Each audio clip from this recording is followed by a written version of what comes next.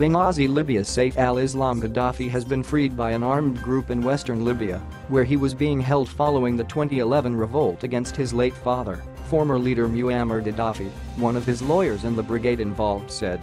He was released in the town of Zintan under an amnesty law passed by a parliament based in eastern Libya, lawyer Khaled al-Zaidi said on Sunday, adding that Saif was headed to another city which could not be named for security reasons.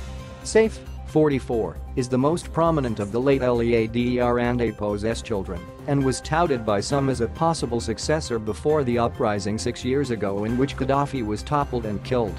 It is unclear what role the younger Gaddafi could play in Libya, where a complex array of armed groups and competing governments are vying for control. But some in eastern Libya, where military commander Khalifa Haftar has been building power, have been pressing for Saif and Apo's release amid a push from former regime figures to reassert influence. Earlier reports that Saif had been freed from Zintan turned out to be false, and there have been conflicting reports about his status. Zinta and Apo's Abu Bakr Sadiq brigade, which was responsible for guarding Saif, said it had decided to release him following requests from the Ministry of Justice of a government based in eastern Libya.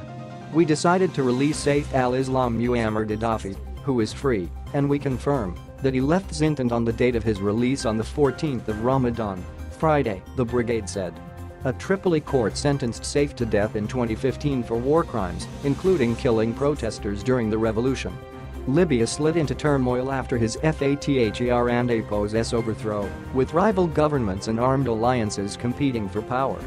A UN-backed government now in Tripoli has struggled to impose its authority and has been rejected by powerful factions in the east.